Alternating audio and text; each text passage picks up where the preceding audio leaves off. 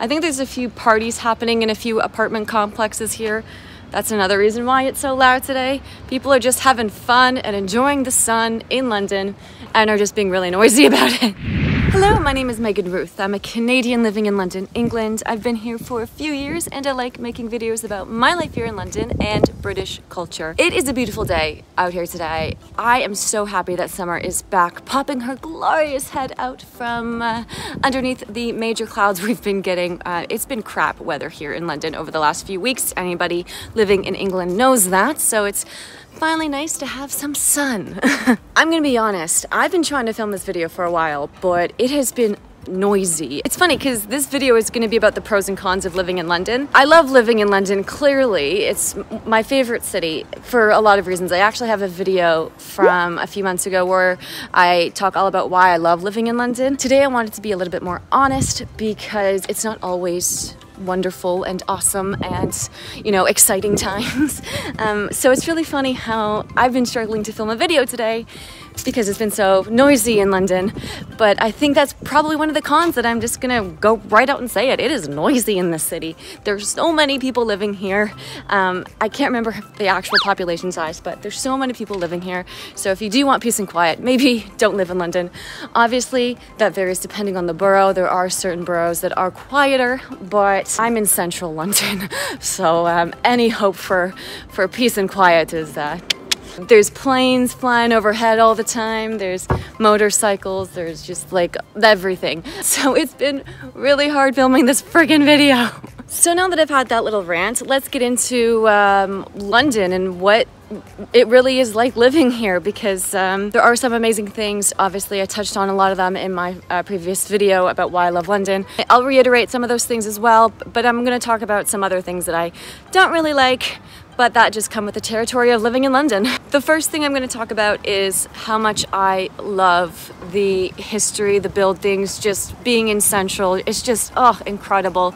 Like, the architecture is just takes my breath away every time I go in to see it. It's just out of this world, especially coming from Canada, where we don't really have that architecture because Canada's still a young country. So that architecture just blows my mind away. It's one of my favorite things about living here. So you probably know how expensive London is. It's not a secret. London is really expensive. That applies for everything, really, especially transport. London transport is insane. It's amazing. It's one of the best transport systems in the world, but it is really expensive. So what I like to do now that I'm living in Central is take advantage of the bike share system. So there's a Santander bike shares here. £2 gets you access for a day for 24 hours, and you can ride for half an hour before you get charged an extra £2, if that makes sense. So if you spend £2, you have access for a whole 24-hour period, and in that 24-hour period, you can ride as many times as you want for half an hour and not get charged again. So it's really convenient. The only disadvantage, I think, would be the fact that it's not London widespread. It's mostly in zones 1 and 2. So if you are living kind of further out, you won't have access to them. But it is really convenient if you are in Central, if you're living in Central or zone 1 and 2, or if you're here just, you know, and you want a cheaper way of traveling through Central. While we're on the subject of public transport, another con is there's no air conditioning in most of the tube lines, so it gets really, really hot in the summer, especially because it's so crowded, especially during rush hour. Oh my God, huge, huge con there. And I am echoing.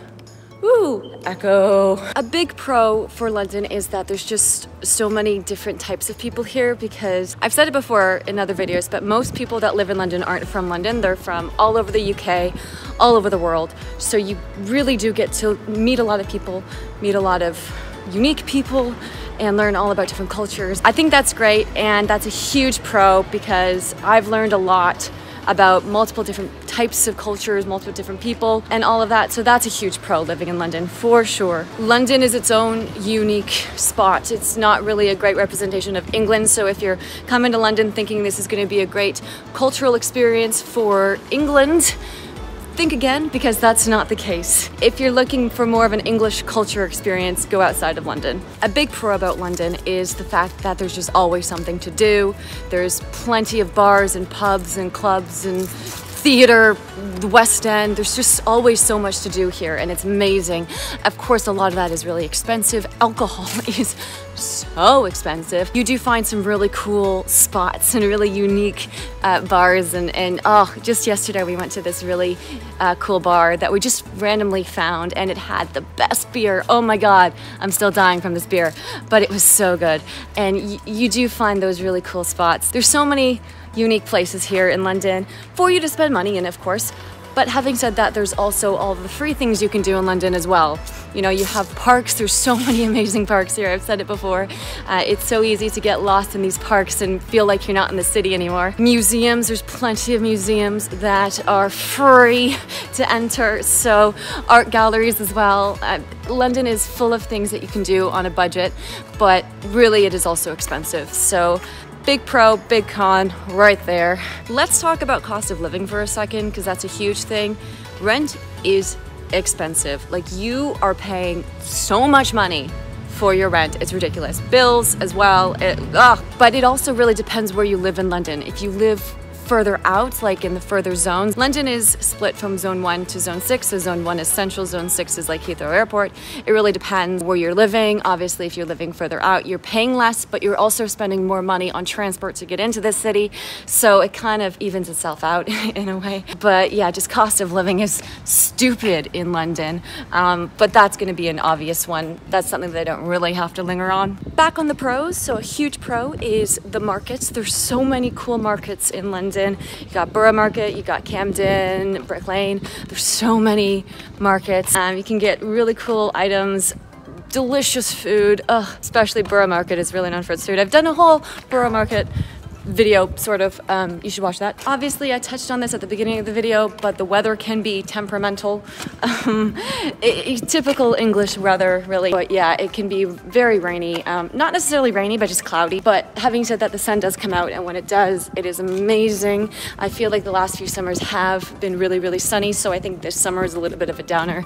We've been getting a lot of really cloudy weather and just weather. But hopefully the sun stays for the next little while, because we have missed it. But yeah, I guess that's stereotypical British weather. What can I say? I guess this is a bit of a con, but people aren't that friendly in London. Londoners are kind of known for being a bit standoffish, but that's fine. It doesn't really hinder me at all, because I guess I'm just not a very friendly Canadian. I don't know. But if you are looking for openness and friendliness in your community, London might not be for you. It's just kind of well known not to talk to strangers. It's just kind of the London way. But if that's a con, it's a con for you. And yeah. Another mixed bag of pro and con is that London is just so big. It takes forever to get from one side of the city to the other, which is a con in that sense, but also because it is so big, there's so many cool and unique spots in London.